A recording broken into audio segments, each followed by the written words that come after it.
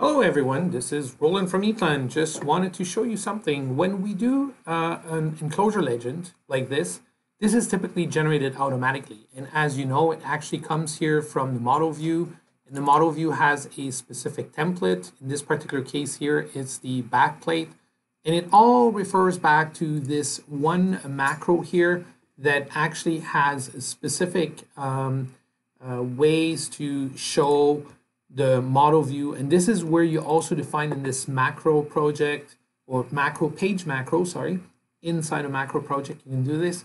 You define how and what you want to see here for the specific model view. Now if you prefer a different view, let's say here you'd prefer hidden lines like this, and this would create a different style of graphic, and this might be what you prefer. You may have to change also, in this case, if you use this graphic here, you may have to change the item labeling, because if you put the item labeling dead center like this, may not necessarily work. If you take them, from a different kind of standard, whatever that you created, then these labels will show up so that you can actually read them.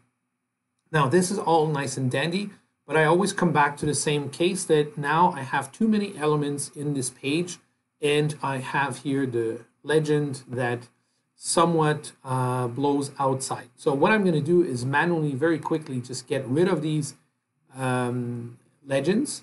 So I will just delete them because this is how they were generated automatically. I don't want them here. I want them on a separate page.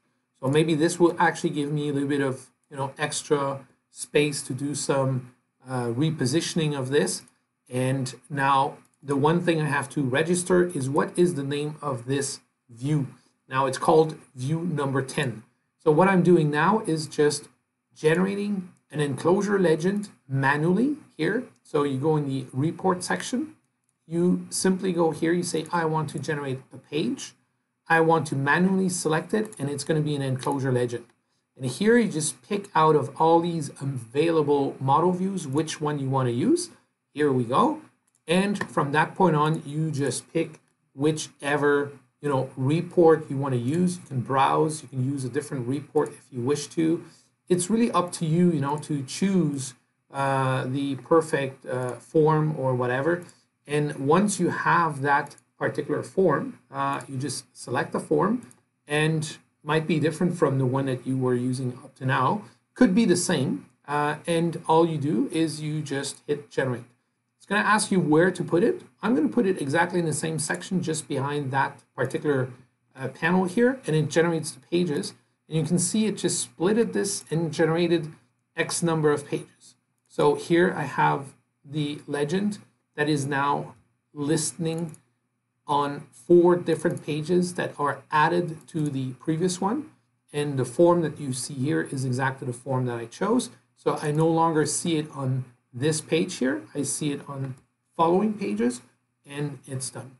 So this is how to generate manually an enclosure legend when it does no longer fit on the automatic generated pages. Very simple solution.